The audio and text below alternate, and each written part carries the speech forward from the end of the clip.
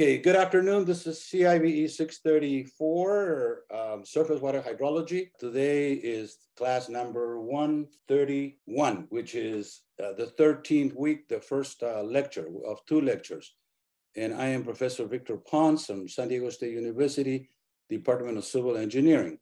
And the subject today is channel routing. Last week, we've completed the treatment of catchment routing. And now we're proceeding for the next 2 weeks to cover the subject of channel routing. So let me first say that the subject of routing, specifically channel routing, is very dear to my heart because that's what I started doing back in the year 1973 when I joined Colorado State University as a graduate student, doctoral student. Professor Mahmoud asked me to do sediment routing, and of course I didn't know anything about it. So I started. I did sediment routing for 3 years. And in the midst of that, I learned how to do water routing also. And so in 1976, I started doing water routing.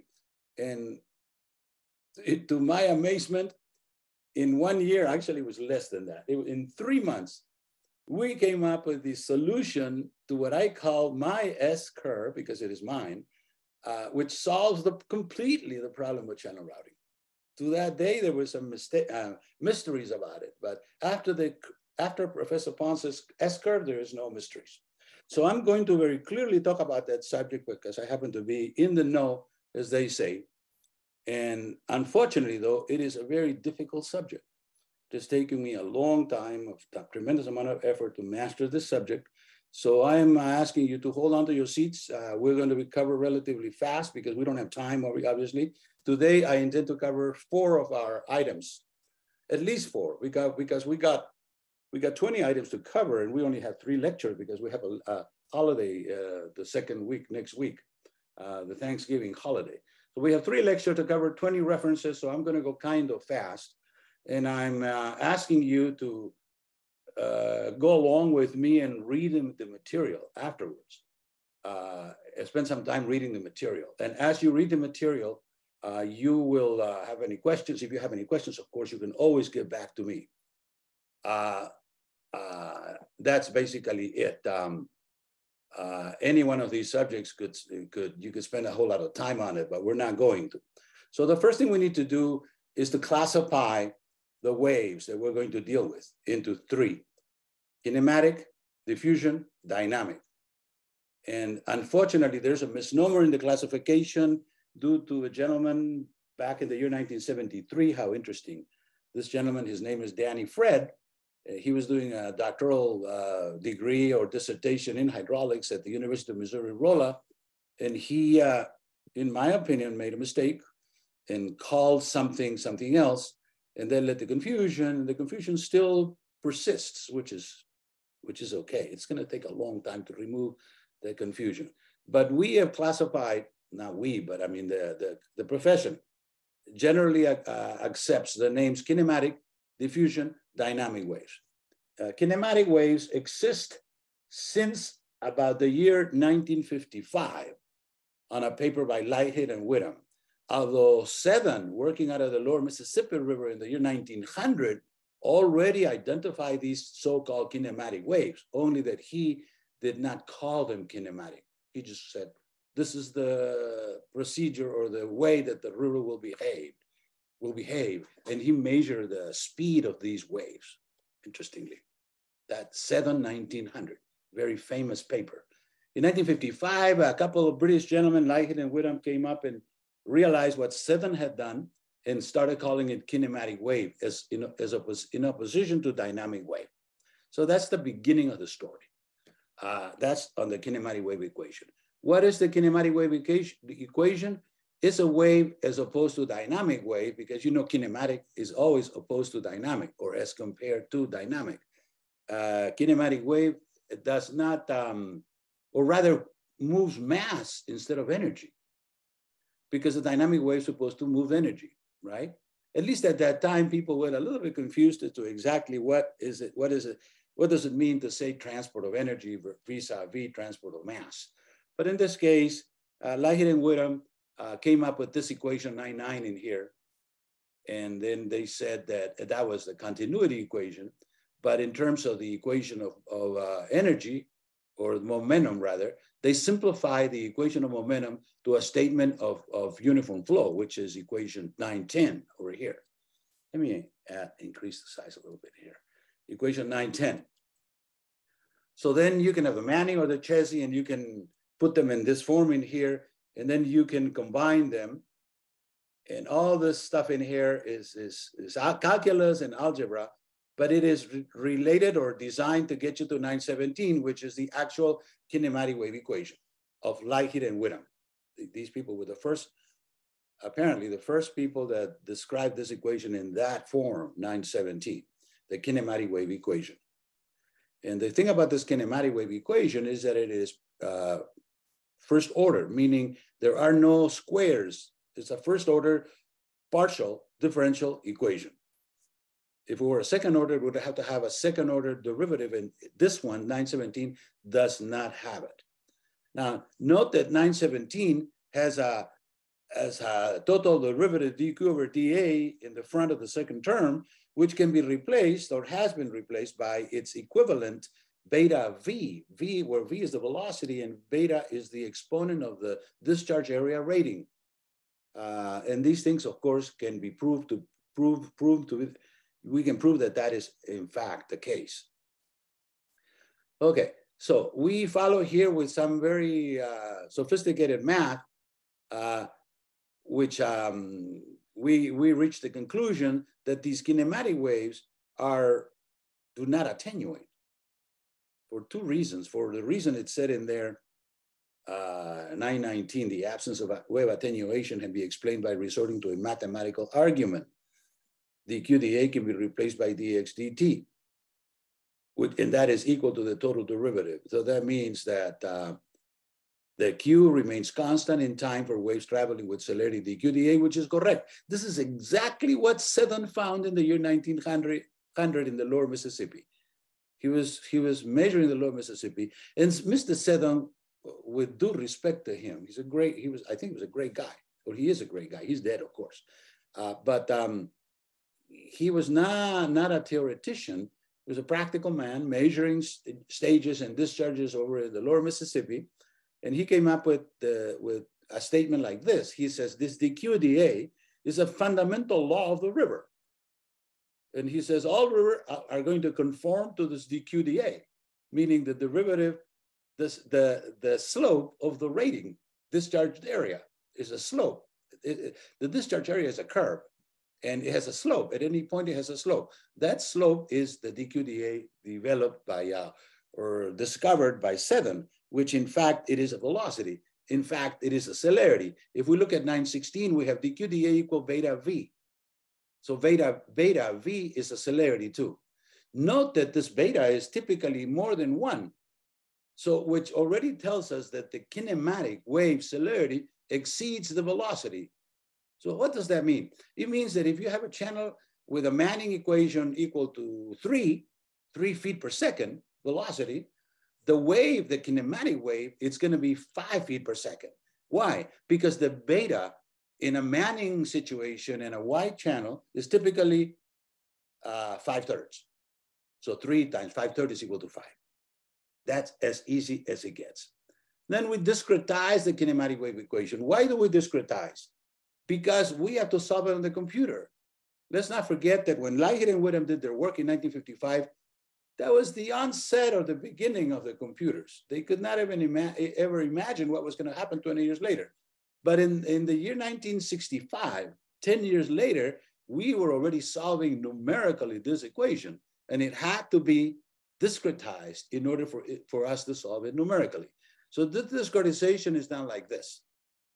Now, you guys may not be aware of what discretization means, but you cannot solve a computer problem without doing discretization. The computer works with digits, and the digits are from a continuous that has been discretized. So take a delta x and take a delta t. For us, is second nature because we've been doing this for 50 years. But for you guys that have perhaps not done it, then you're wondering what the heck is this? But that's what it is. We're going to be talking about a lot about this today. The order of accuracy. This went into my book. By the way, we're reading my book, my hydrology book. The order of accuracy. This, by the way, I should mention to you that when I wrote the book, I had a decision to make as to whether to include this material in there or not. And I figured that it needed to be included because no other book had it. And it was a truism, it was true. And it needed to be told to the profession, to everybody, that this is exactly was the case.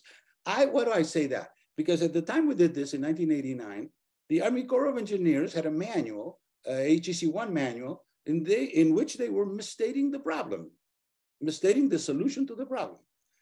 Not to say that they did it. The Army usually doesn't develop things. They actually have somebody else develop it, and then they put it together in their manuals.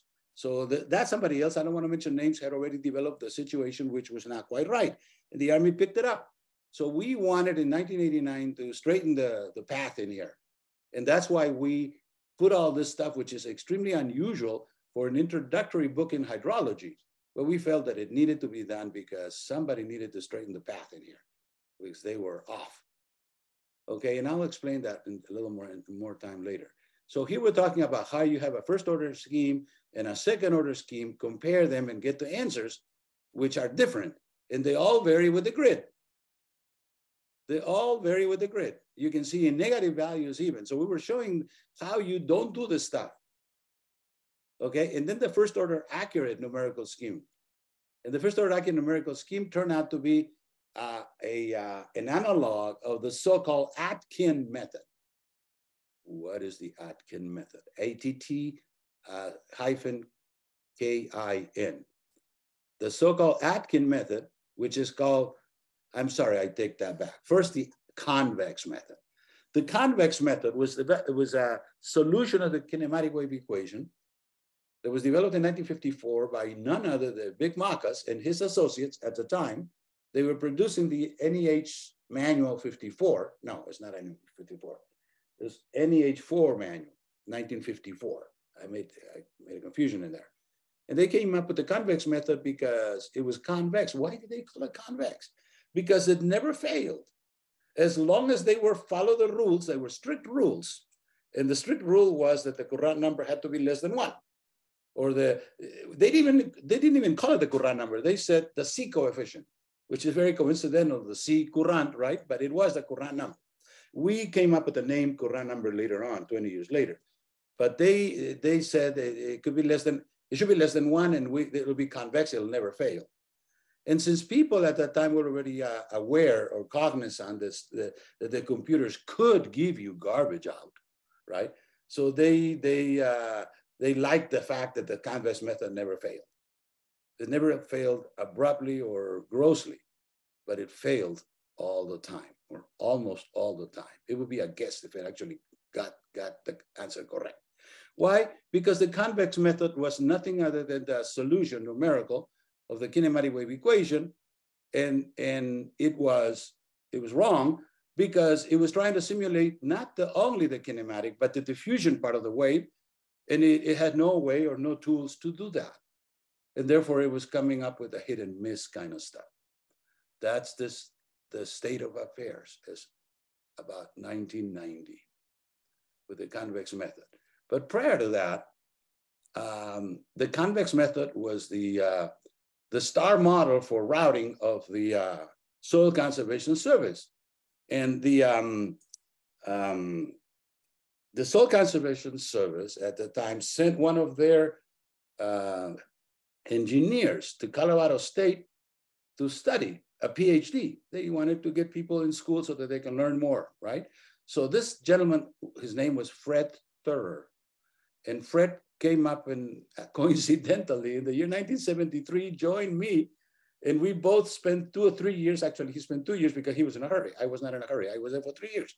And we shared very nice moments of learning out there. And when he came back, we discovered the issue or the concept of numerical diffusion. So we went back. No, he went back even earlier and told his bosses that the convex method was wrong. And of course, that must have caused an earthquake out there because they had been using it. I would say he went back in the year 1976, And the convex method was 1954. So for 18 years, they had distributed this model throughout the United States, et cetera. It was part of the TR20, for technical release 20. So I wasn't there. I always say I wasn't there. But they must have got an earthquake out there. And finally, Fred Thorer was a very persistent guy. And he convinced his bosses that the convex method had to be overhauled.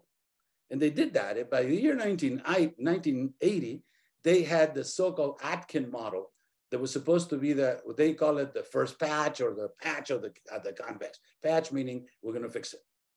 Okay, so this is an example of the convex method, which always works, but always works not quite right. That is the nice way of putting it. Okay, so I've already talked about the kinematic wave celerity. This is a fundamental, most famous, one of the most basic formulas of our field, in our field of routing, of hydraulic routing, hydrologic routing. And yet it is a formula that is not very much known by hydraulic engineers. And that is a testament to the fact that unsteady flow and routing is not used a whole lot. Why isn't used a whole lot? Not so much because it may be too sophisticated, but because people that are practicing don't know about it. And they have now gone to school and back and so forth. So it's not very well known. A testament to what I'm saying in here is that in the year 1987, the Army Corps invited me to give a lecture out there, which is, by the way, is on the web. The lecture that I gave in 1987. And at the end of the lecture, there were two lectures. And I was supposed to talk about approximate models of flood routing. And at the end of the lecture, one of the gentlemen out there were 40 people from the entire United States, engineers, attending the lecture. And one of them, and he was sitting in the back, raised his hand to ask a question. And he wanted to know, how did I spell 7? Because he said that he never heard of the gentleman.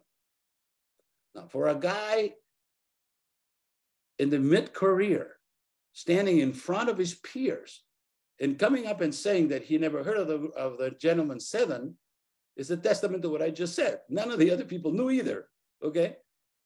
So I'm saying that at the time when we did this, 1987, it was not very well known, and that's why the Army Corps invited me to go out there. Okay, so it's a fundamental issue.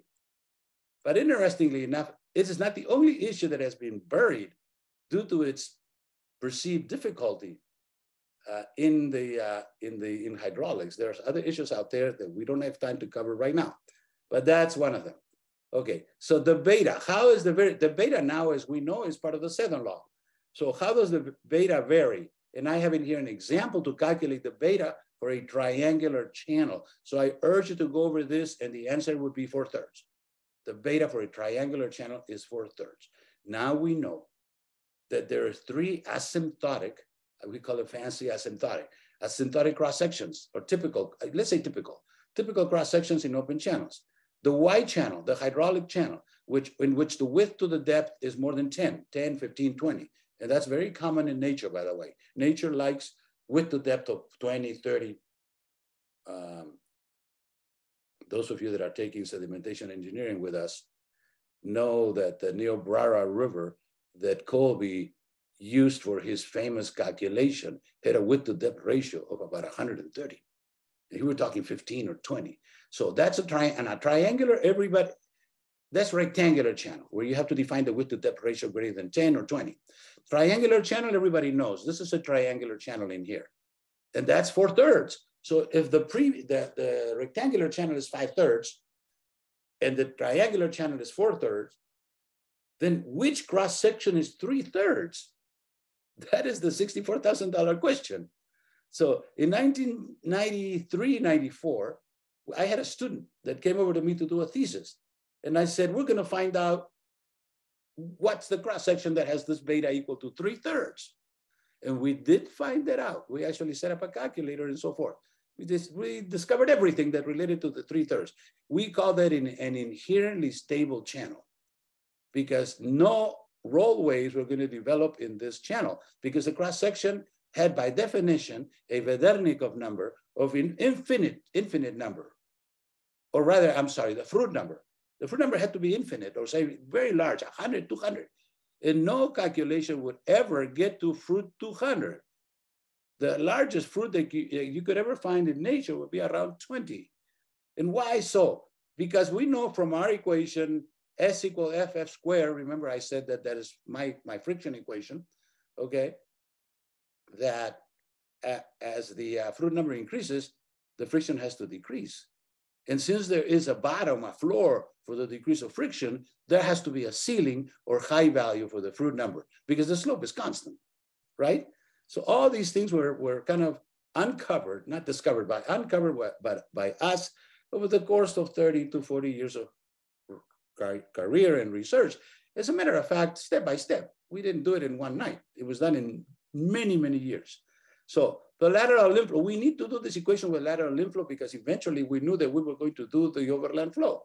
And the overland flow, this equation over here, 943, is fundamental for the average inflow. For the lateral inflow. Applicability of kinematic wave. There was my professor Woolheiser who had dealt with this subject in the middle 60s.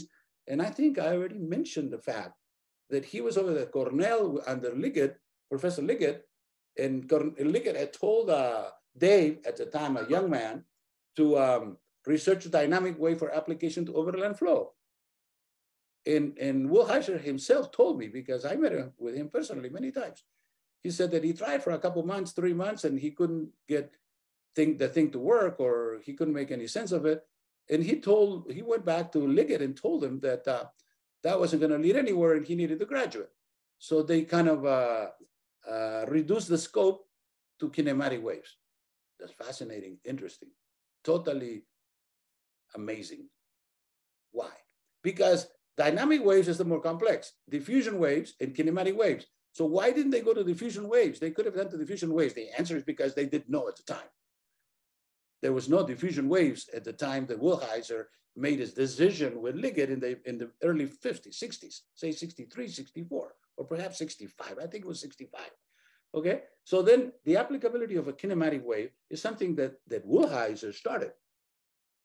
And then we proceeded, and we came up with a somewhat better complex, better formula for the channel routing, because he was talking about the plane routing, the overland flow.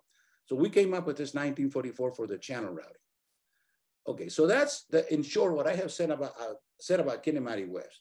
It's a very long story, and obviously we cannot cover all the ins and outs. Now, diffusion waves. Diffusion wave equation. How does diffusion and kinematic wave equations differ? The diffusion wave has a gradient in there. If you forego this delta dx over dy over dx, then you end up kinematic. So the diffusion wave adds one more term. So since it has added one more term, it is proportionally more accurate. Or I guess you could say it covers a broader range of practical problems. That's a better statement. It's not more accurate. It just covers a broader range of practical problems. So the diffusion wave. As to what is how did the name diffusion wave originated?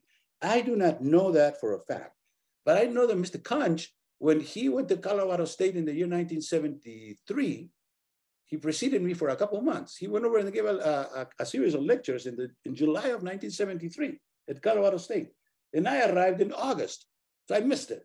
But I got the information that he had put together. And therein, in that information, was the issue of diffusion. I'm not going to say that Cunge christened it, because the word diffusion already appeared in the work by Leahy and Woodham in 1954. But then one thing led to another. And when I wrote my paper in 1977, I decided to call it diffusion wave.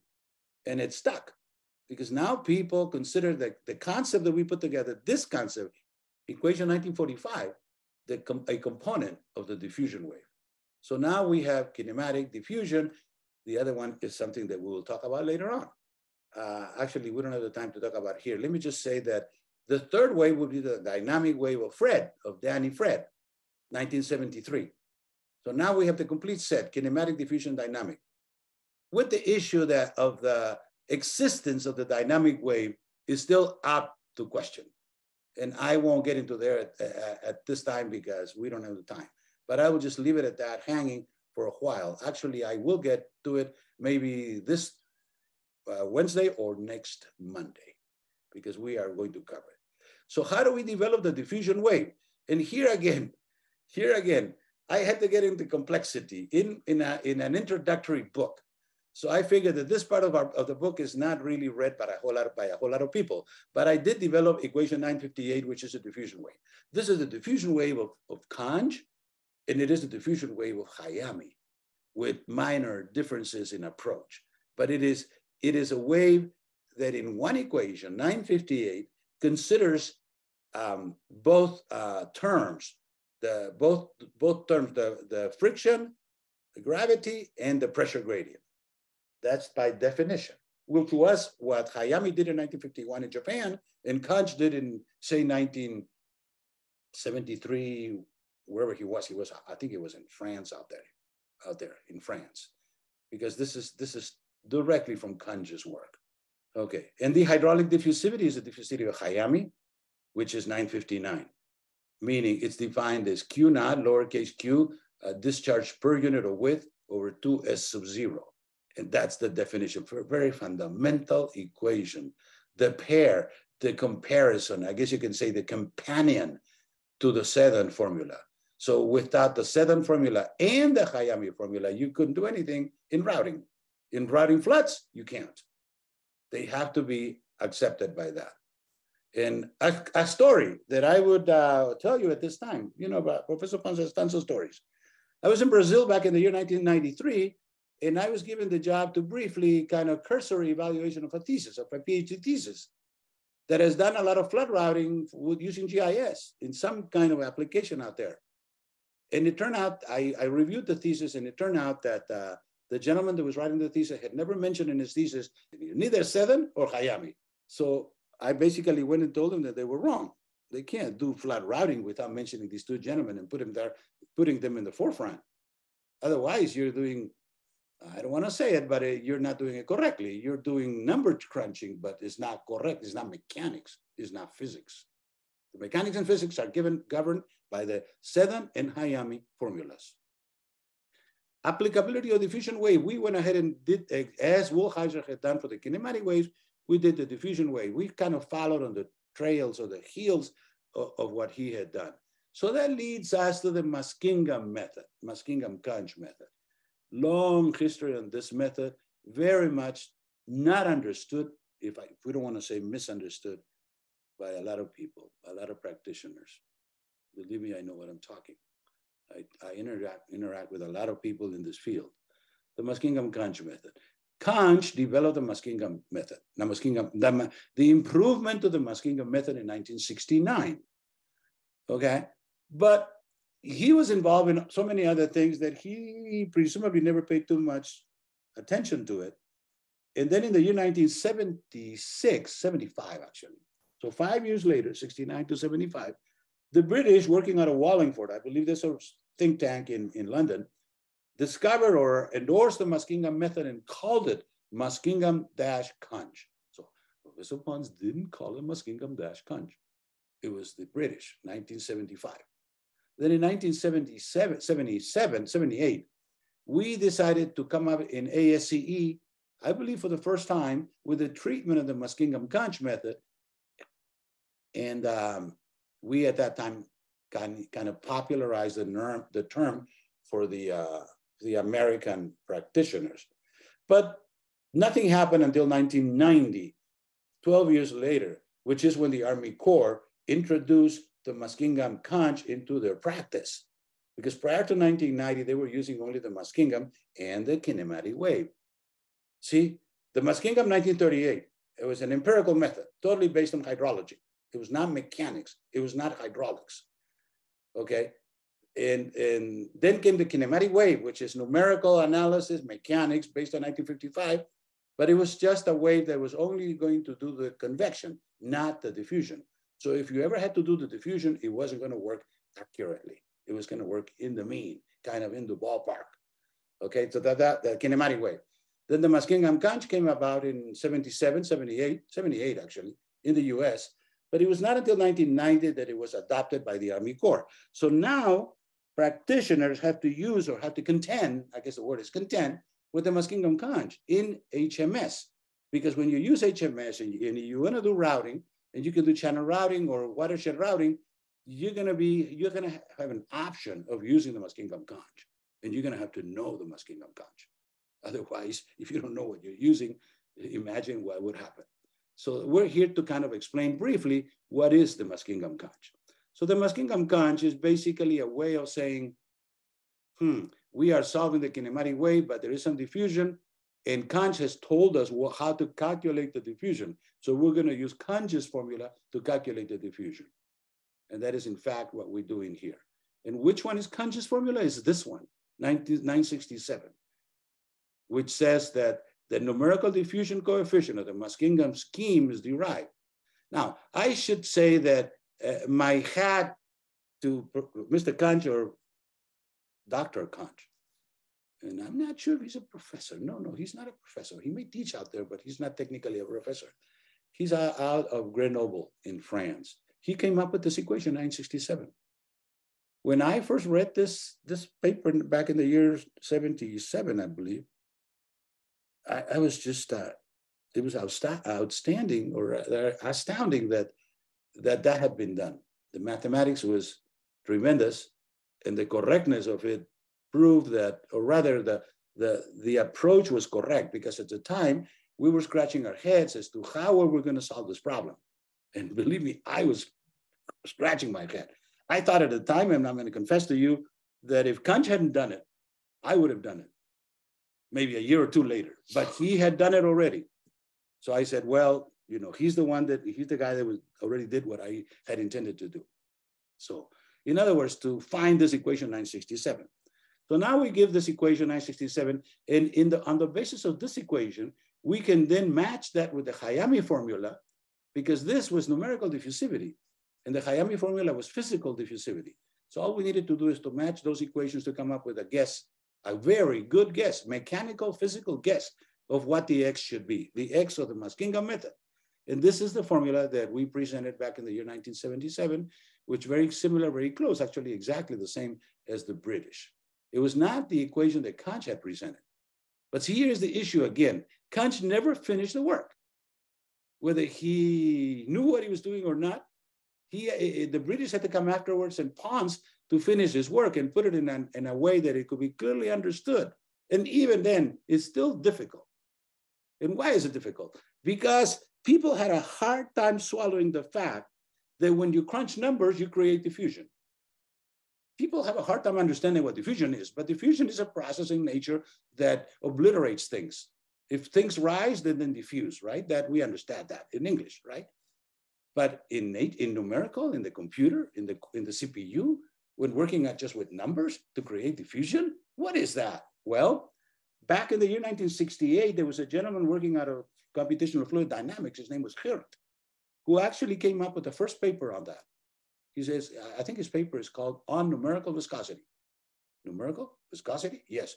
Viscosity is diffusion? Yes, exactly. The viscosity, diffusivity, coefficient of viscosity, coefficient of diffusivity, coefficient of diffusion is the same thing. So Hirt came up, and I do not know, and I venture to say that he did not know Cunge, neither Cunge knew Hirt. What was the problem? That Hirt was working out of computational fluid dynamics. Cunge was working out of engineering hydraulics. They probably did not meet, at least in the literature. I'm guessing here.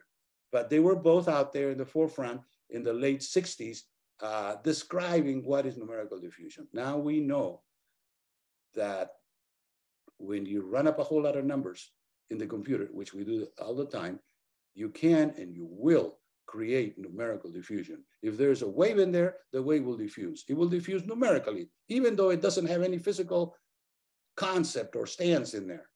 You can have numerical diffusion. And that's exactly what happened with the kinematic wave that was put together early in 1965 by several people, Will Heiser, the guy working, the book, the Wooding book, and also Shaki. Dr. Shaki was working out of Princeton, 1955, together with, actually they were at the same time, working at the same problem at the same time in 3 different places, Shaki, Will Heiser, and Wooding, on the solution, numerical solution of the kinematic wave equation. And they were working with these issues here. But they were solving the kinematic wave, not the diffusion wave. And that's where the problem lied after the fact, because then the Army Corps came and said, we're going to use the kinematic wave because the scientists had told us that we should use it. fine, yeah. But it was wrong because it was like the convex. It was exactly like the convex. The only problem is that the convex method, the people that developed the convex method, never realized that they were actually working with numbers because they thought it was hydrology. While the other guys were working with hydraulics and they really felt that they were working with numbers. So therefore they started calling it diffusion, but they were the same thing. It's exactly the same thing. We had to come in later to clarify all this stuff. Okay, so we have an improved version in here. I'm not gonna dwell on this. There are calculators for both the Muskingum as well as the Muskingum-Cunge. So I urge those of you that are interested to check the calculators out. That's basically it. And we have an example in here, an example of the Muskingum-Cunge method, right? And in the Muskingum-Cunge method, we do not give X or K. While in the Muskingum method, we have to give X and K. If we go back in the book to the Muskingum, you'll see that we have solved the problem and we have to give X and K, the two parameters of the Muskingum method. So how do we find those? Well, this is the issue here, a very important issue, by the way. In the old Muskingum method, 1938 McCarthy, you didn't know anything about the fact that you were solving kinematic waves. It was just a wave, a flood wave that needed to be modeled, right? So therefore, they said the only way we're going to figure out the K and the X, particularly the X, because the K, everybody had a hunch that it was related to the travel time because it had the components of velocity and so forth, right? But the X was a mystery at the time. Mystery to McCarthy, 1938. So then what they did is that they had a hydrograph from a system, from a reach, a channel, from a river reach. They had a hydrograph coming in and a hydrograph going out. And they set up a procedure to calculate the possible X from the input and the output. And that's in my book, by the way, in this same chapter, in the same chapter of channel routing.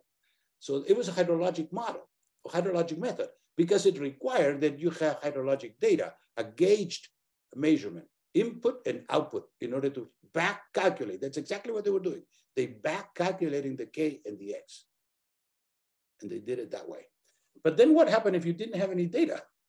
Well, if you didn't have any data, McCarthy and the people that followed him, among them Lindsley, professor at Stanford, had recommended that we shoot between 0.2 and 0.3.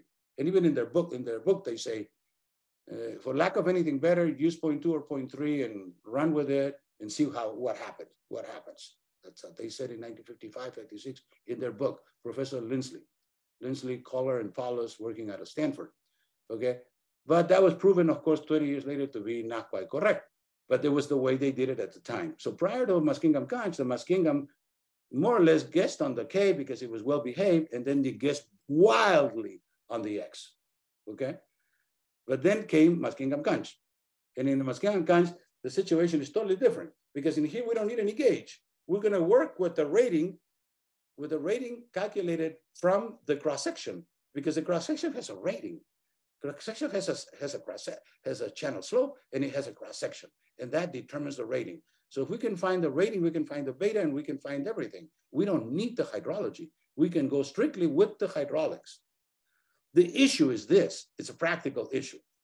While people can argue that if we don't have gauge data, we're not gonna get anything good, and that is correct, the other argument still stands. If we cannot find physical data, where are we gonna go? We need physical data. We don't have any physical data. Do we or don't we? And the answer is we do. We have GIS, we can go to the field, we can do all sorts of things to find out what the cross-sections look like. That's the good part. The downside is that the cross-sections need to be representative of the reach.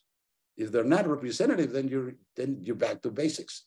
So it has to be representative of the reach. So people that use this method have to be very conscious of the representativeness of the data that they're using. Hydraulic data, there's no hydrologic data anymore, hydraulic data, but they have to be representative. In other words, you gotta go to the field, you gotta examine the reach, you gotta find out where is the representative.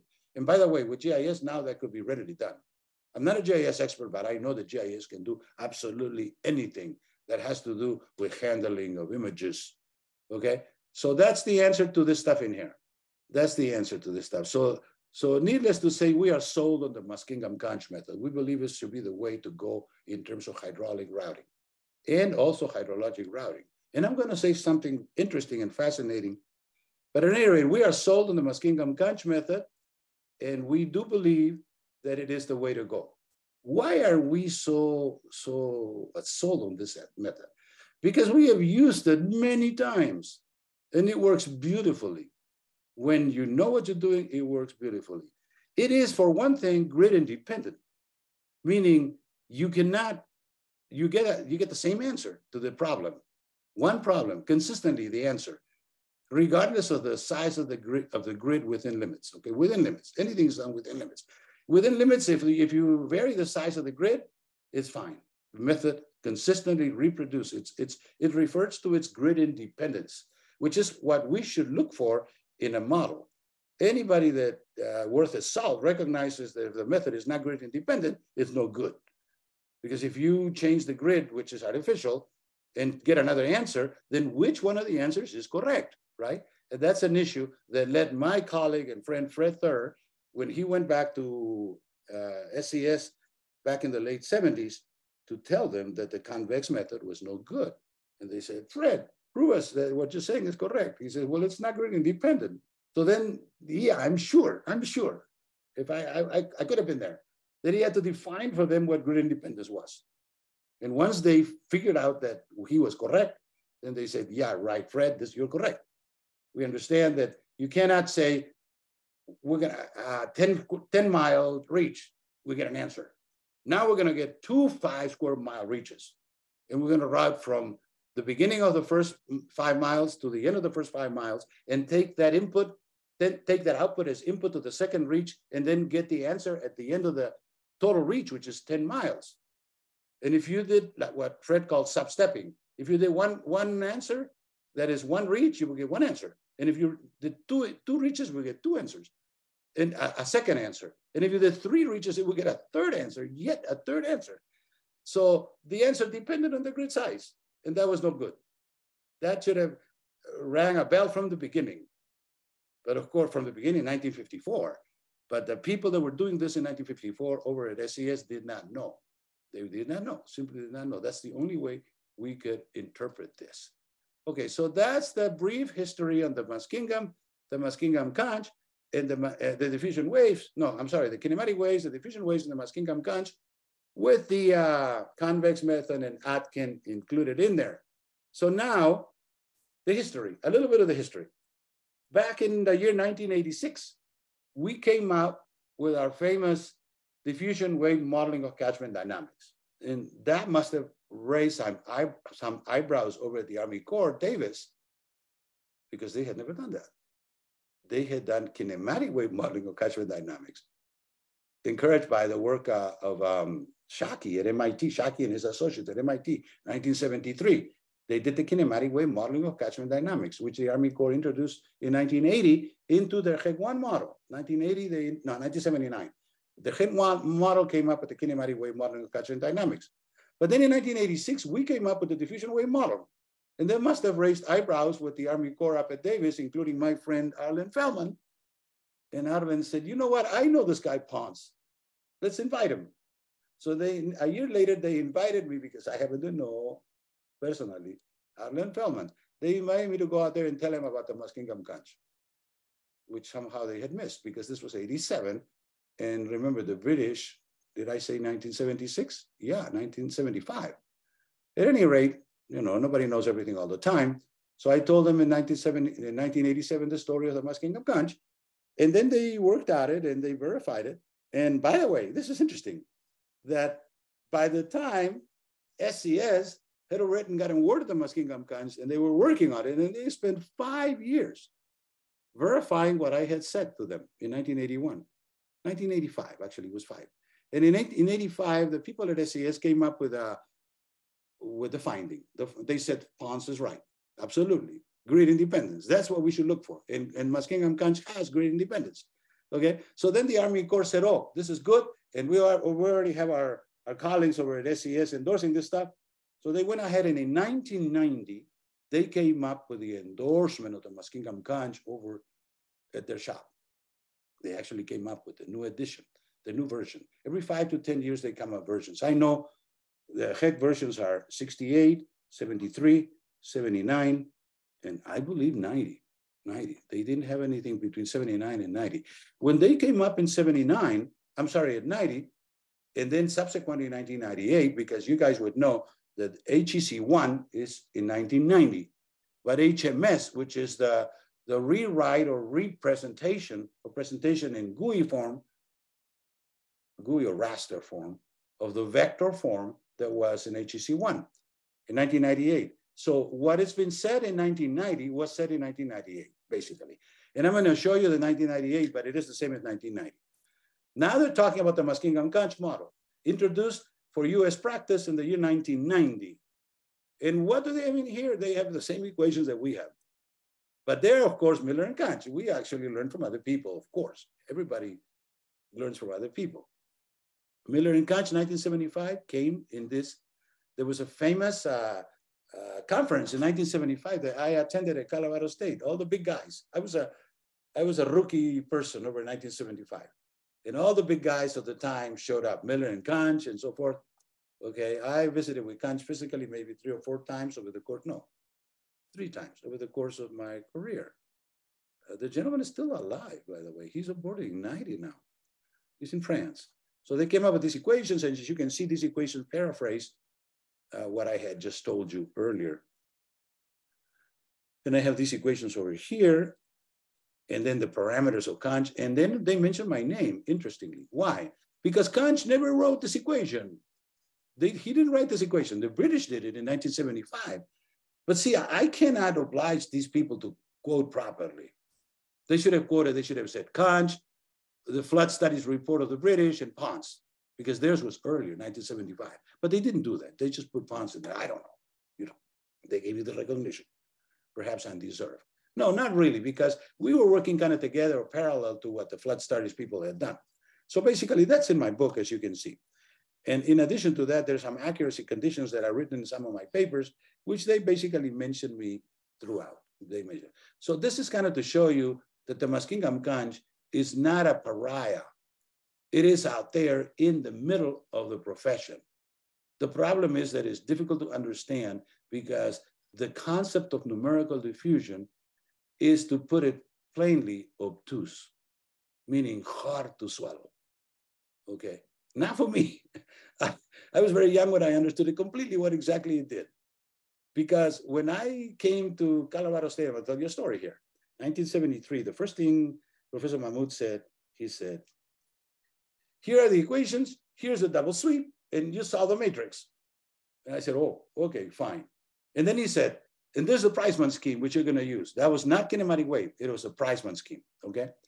So I put together the equations, the Priceman scheme, and the double sweep. And those 3 tools would allow me to do the sediment routing. And the double sweep has a little gimmick in there.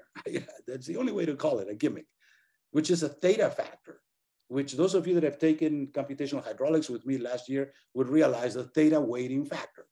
So we started fiddling with the weighting factor and find out what was going to give it to us. What was it going to do for us? Because we already knew from the works of Cunge and Priceman that was going to control the computation. And we said, oh, how interesting, control the computation. Why does the computation need to be controlled in the first place? And the answer is, if you don't control the computation, it dies on you. It gives you garbage, basically. You start generating spurious oscillations and stuff, and it could drop on you in no time. So you have to control the computation. You have to use an aspirin. It is properly an aspirin. The analogy is a broad analogy, but it's a generally good analogy. If you apply a lot of weighting factor, you will obliterate the computation, and it wouldn't look like the same person, but it would be a person, meaning it would still be there. It would not have dropped completely and become some sort of haywire answer, right? So we learned that. So we already knew numerical diffusion. If you want to find out what numerical diffusion is, all you need to know is to run Heck-RAS. And I'm going to get there Wednesday or next Monday, is to run Heck-RAS. And Heck-RAS is going to say, give us the weighting factor. And if you don't give them the weighting factor, they'll use a weighting factor. They'll use 0.6. And if your problem doesn't run with 0.6, then they'll recommend that you increase it to 0.7. How does that work? Well, I mean, I can't explain to you all the ins and outs, but that's the way it works. It's an aspirin that is designed to control the computation and eliminate high frequency perturbations that could plague the computation. And you want an answer. You're working for somebody. You don't want to tell that somebody that, I'm sorry, I couldn't get any answer, see you later. No way. You had to get an answer. That's why you were hired, to think through these things and get an answer. So you need to use that theta factor to your advantage without killing the problem. And that is the reason that's the way how we learned about the numerical diffusion. So when I came up with the Cunge approach, the concept of numerical diffusion was not at all foreign to me. Actually, I was very familiar with that subject. Then the next issue is analytical verification. This actually has a video, but I thought I would do the vector instead of the video. The video is there for you to see. But the vector is kind of a semi-vector form, so I figured I'm going to do the vector too. Okay, so this article is an online enhanced version of a paper of essentially the same content entitled Analytical Verification of Muskingum-Cunge Routing. There it is. There it is, 1996, Lohani and Shahin. Lohani is a gentleman from India that came to work with us for 4 months, and Shahin was a student at the time. Yes, he was one of our students. I don't know where, Curtis is his name. I remember his name to this day. That's 25 years. Curtis Shahin and Anil K. Lohani helped me do this work. Okay, so how does this whole thing started? When Shahin came up and Lohani came up, back in the year 1995, I believe, right, because the date of this is 1996. They both came up and of course they wanted to write papers because that's what they wanted to do. And I said, I have an issue here.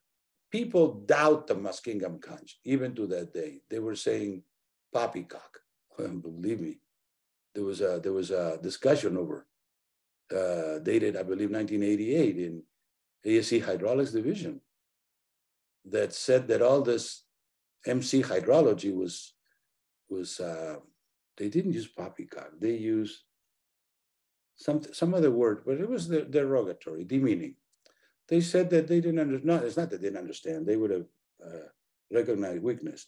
They just said, no, this is a number crunching, number playing around with numbers, which is correct, by the way. But we are playing correctly. So I said to them, I have a theoretical solution based on my S-curve, and we can pose a sinusoidal wave.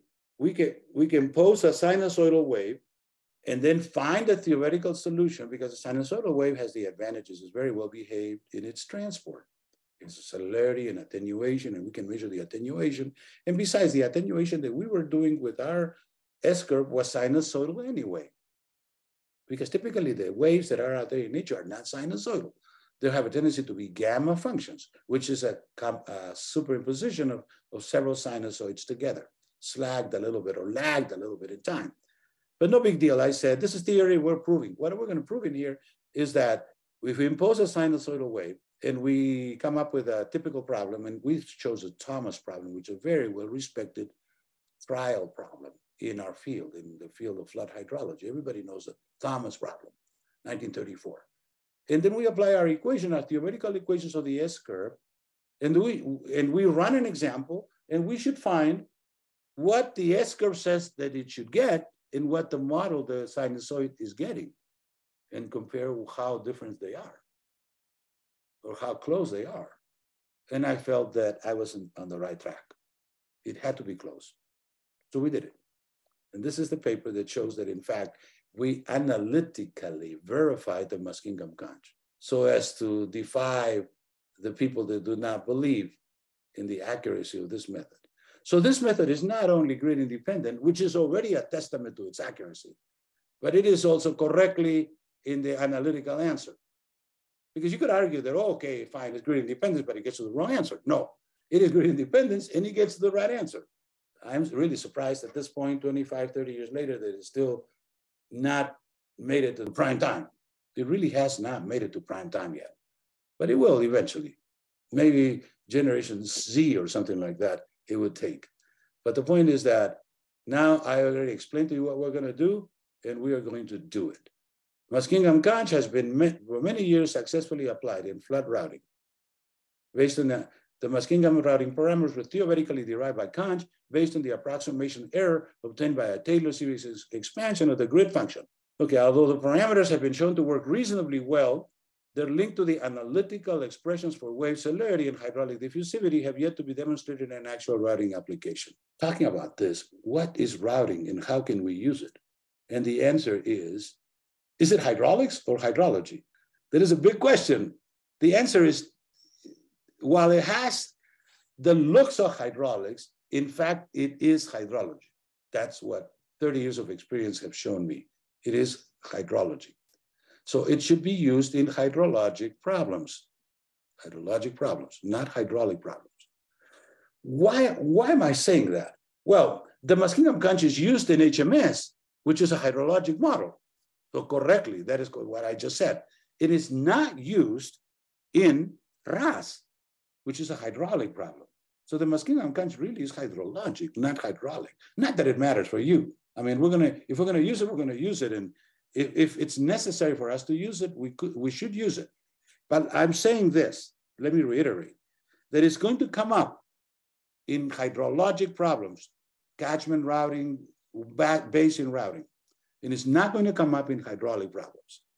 It will come up if you wanted to, but very few people are going to sit to write a program out there, particularly those that work for consulting firms are never going to do it. And I say that with knowledge. Consulting firms are not there to develop programs. They're there to use programs. The only persons that would be in the business, if we call it a business of developing programs, would be those people that go into school, a college, a PhD, to do something new, something better. Then you would sit down and choose a language and so forth. This paper endeavors to test the Muskingum-Cunge by comparing the analytically derived flow wave celerity with those using the actual numerical application. The remarkable agreement between analytical and numerical results in indication of the accuracy of the model. I thought I was going to get with 3, 4, 5, within 3 or 4, 5%, and I was going to be happy. We actually got less than 1%. I think 0.5%, something like this. Given the fact that hydrologic computations are admitted, we have to admit that 20, 30% is the norm, and tolerance for error, less than 1% is almost perfect. Okay, so we have the background. Which are the background in here? The C and D coefficients, which are expressions for the Courant speed, the Seddon speed and the diffusivity of Hayami. Here is the Seddon speed right here, C, compared to the grid resolution. And here is the Hayami speed without the 2 compared to Cunge's diffusion. This CDX is Cunge's numerical diffusion, and this Q over S sub O is Hayami's physical diffusion. The definition is a C and the D. Now, I call it C and D because I thought that was the right way to do it. Courant has already been recognized. The cell Reynolds number was not recognized at the time, but I did it anyway. I actually borrowed the term from a book, 1972 book by, I don't remember the name right now.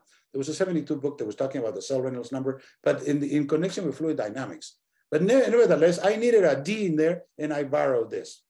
Okay. Unfortunately, this nomenclature notation has not been endorsed by the Army Corps. If you look at the stuff that I showed you earlier, there's no way of C and D in there. I don't know why they did that. I honestly don't know. They didn't want to get into the C and D. I don't know. I would venture to say that this was going to exceedingly complicate the presentation. That's it, or exceedingly simplify. You can be my guest as to what exactly is it, why exactly is it that the Army Corps did not endorse the use of C and D, which I think is the best way to do it. But here's the definition, okay? So the analytical model, here's the analytical model in here. The wave attenuation follows an exponential decay function, and this gets really into the S curve, so it's really complicated, so bear with me. The amplitude propagation, Ponce and Simons, that's my S curve.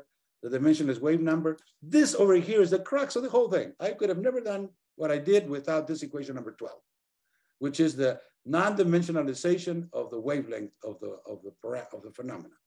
And the non-dimensionalizing parameter is the L sub naught, which was first presented by Leitgeb and Whittam in their 1954 paper, but they didn't touch it. Why is it that they didn't touch it? I've studied that. Well, Leitgeb and Whittam, excellent people, but they had a choice to take. A route or B route. And they took B route. And they got entangled out there with the Heaviside theory or Heaviside theorem or something like this, which I many times have tried to understand and have not been able to. But they didn't get anything anywhere. Or they didn't get it anywhere as clear as I was able to get with my approach, which was based on perturbation theory. Okay, so long story made short, we got the numerical testing problem. We are going to use the Thomas problem, okay, which is this problem over here, 14, the discharge expressed with an exponent of the rating 5/3, which corresponds to Y channel. I remember already 5/3. And the 0.688 is just a number that represents the friction in the cross section. And with a Manning N of 0.0297 that is back calculated from the 0.688 that was presented by Thomas in 1934. Who was Thomas? Thomas was a gentleman working out of the universities out there on the East Coast, and he wrote a very famous paper trying to do things, and he did quite a few things, but not quite. Not quite. He didn't develop the Muskingum. The Muskingum was developed in 1938. But the great thing about Thomas is that he put together this problem, which is a very well recognized and easy to handle problem. Again, the KISS principle. His problem was easy to handle. It was not a very complex theoretical problem. He said, I have a sinusoid and these are the parameters. So we use this, okay? And we came up with the answers in here. We ran the whole thing. We have a model to do that. And we ran the whole thing and this is the answer. This is what we came up with. That's the inflow. This is the inflow over here. From 50 CFS to 296 hours of a flood wave, the transport rather, or the movement of the flood wave. So there's a celerity in here, and there is associated diffusion over here, which is typical in a flood wave. Most flood waves attenuate between 0 and 30% within a flood length, or rather one wavelength of propagation. Over here, we get almost to the one wavelength. If this tail had been over here, it would have been one wavelength, but we didn't do it that way. So within certain amount of propagation, so between 0 and 30%, we are here within maybe 20%. So it's fine, we're there within the range. If it's 0 attenuation, then we have a kinematic wave. No doubt about it. And if we have more than 20, 30%, the wave may not be diffusion, it will be actually a dynamic wave. The typical dynamic wave would obliterate in no time, like it dissipated. It formed part, the mass of the wave, the energy dissipated, and the mass went to form part of the underlying base flow. So this, if it had dissipated dynamically, this thing would have raised the level over here a little bit because it would be distributed throughout, right? But it didn't. So we're fine. We still have a diffusion wave. So now let's compare the answers so that I can prove to you that in fact, our answers are with less than 1%. So what are we having here? Number one is analytically computed values based on diffusion wave theory. That's my S curve. Number two, numerically generated values using constant parameter Muskingum-Cunge model, which I have. The analytical value, 87.95. The numerical value, 88.04. 88.04 divided by 87.95. 1.001. So the error is 1 per 1,000. Marvelous. Amazing. Okay. I'm going to do another one over here. Okay. At 500, at a distance of 500 miles, 200 miles, 500 miles, 96, 48. I'm going to do this one. 91.6 divided by 91.57. You can almost 1.0003. So 3 per 10,000.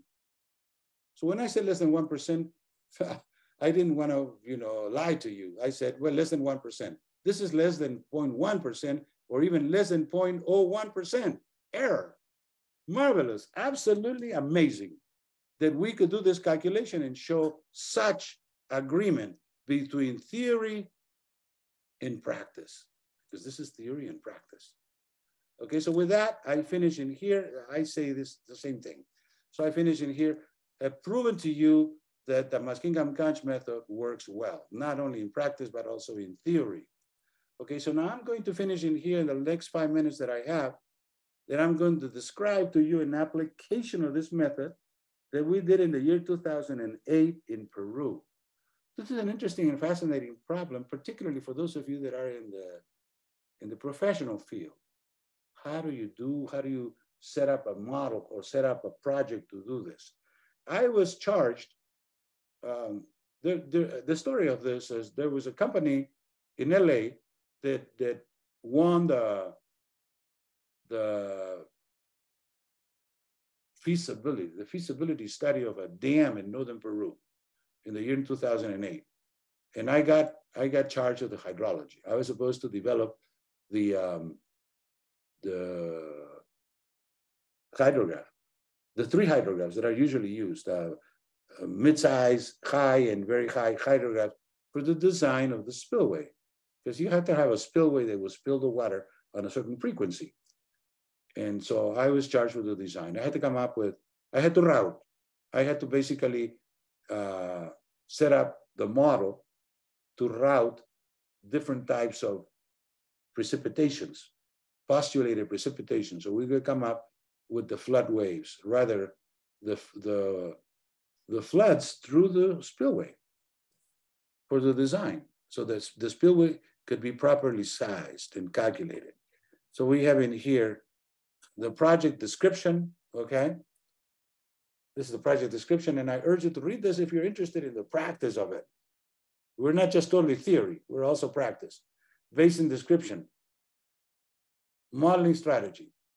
Okay, here we go. There's a need to determine flood discharges associated with 100-year to 10,000-year return periods. We need to go to the 10,000-year return periods for the reason that in Peru, there is no PMF. They usually get to 10,000-year return periods, what we consider to kind of equivalent to the PMF. Never equivalent, because the PMF is absolute. The 10,000-year is relative, okay? And I said that with a little bit of a grain of salt, because the 1963 PMF values of California were updated in 1998 on the second edition of the California PMF to increase the value. So if it took them 30, 35 years to decide to increase the value, then this PMF stuff is not absolute, because we can have 35 years later and they will decide again to increase the value, okay? So long story made short is we are not absolutely 100% sure of everything that happens in nature. Nature's been around for a long time and we haven't. So we have to respect that.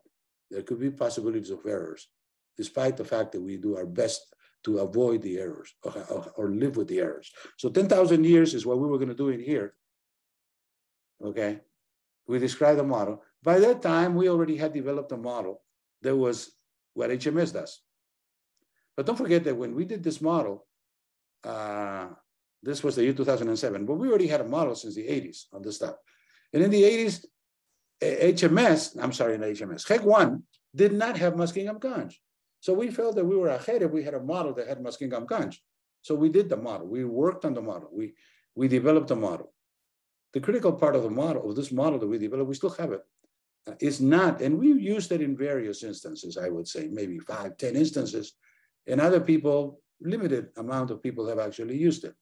So it's a deterministic, conceptual, distributed, event-driven rainfall runoff computation model suited for the simulation of flood flows, 1985. Yeah, we came up in 1985 with this model here on this paper, which I'm not sure that we covered here. Oh, okay, so we did the model and yes, explaining here what the model does, okay? All the components of the rainfall model, event-driven. I submit that the only model that works are event-driven. You cannot have a continuous model because it gets so complex that it's almost impossible to run. I know National Weather Service knows that. I believe they would hate to admit it. But a model that is a continuous model is almost impossible to run. You got to follow it through years, the soil and the wetness and so forth. Well, the event model happens in this model here in 48 hours is out. If you didn't get it in 48 hours, you didn't get it, right? So that's easier to do. So my work has done on event-driven models. I never got into the continuous model because I always thought it was a can of worms. You'll never get the answer in a continuous model. Rainfall runoff because it seeks to, through a suitable transport, to convert event rainfall into runoff. Computational because it discretizes the governing equation in the space-time, a suitable scheme, which is the Muskingum-Cunge, okay? And we've proven, of course, beyond any reasonable doubt that it is grid independent. So we collect the data, we had to come up with a topology. This is an interesting thing. A comment deserves a comment. I'm going to finish here in 2 minutes. Allow me a couple of minutes. The topology thing is not hydraulics, it's mathematics. So I had to sit down and figure out what a suitable topology is. So we created this topology, meaning how are you going to tell the computer to add up the flows? It's like in your body, you have your blood circulating and the heart is pumping the blood. And the blood's not jumping from this leg to the other leg without growing to the proper channels. It has to go through the proper channels. Same thing in here. There's an order to the flow. And that order is set up by these numbers and it has to be followed. The flow goes from 20401 to 20402. It does not jump to 30501 or 30105. So for that, you need a topology structure, which by the way is done in HMS. So you don't have to worry with it. So terrain types, this is the kind of stuff that we have out there, amazing geography. The slopes typically in the uplands is 20, 30, 40%, even 100%. This one happens to be about maybe 80%. Stone precipitation, hydrologic soil groups. This is the kind of land that you have out there. Manning's N, frequency, and finally model results. Principal spillway, 4,000 cubic meters per second. And why is it 2 peaks? It has 2 peaks because it has two hydrologies out there. It's a big basin. It's 900 kilometers square. Okay, it's about 400 square miles. And it has 2 sides and 2 hydrologies because the weather changes from one side to the other. So you have 2 peaks in there. Can you see the 2 peaks in there? 2 peaks because they have 2 diffusion problems. And likewise in here, this is the emergency spillway and the freebore hydrograph, which gets all the way to 6,000 cubic meters per second. Now, are these okay? And the answer is, well, I mean, I've visited the basin from the top to the bottom, and I have seen the cross sections that are really huge out there. We had to come up with something that was compatible to what was out there in the field. There's huge cross sections out there. We're gonna forego the fact, and we can do a rough calculation, and that's the kind of flow that those sections will pass. We've done this many times, in many instances. So that's basically what I'm going to say in regards to this project, and I urge you to, if you're interested in learning more about how these things are done, because you may in the future, if you work in hydrology with a consulting firm, you will be able to at least consider these types of job situations. So I finished there now. Now we're done. So thank you very much.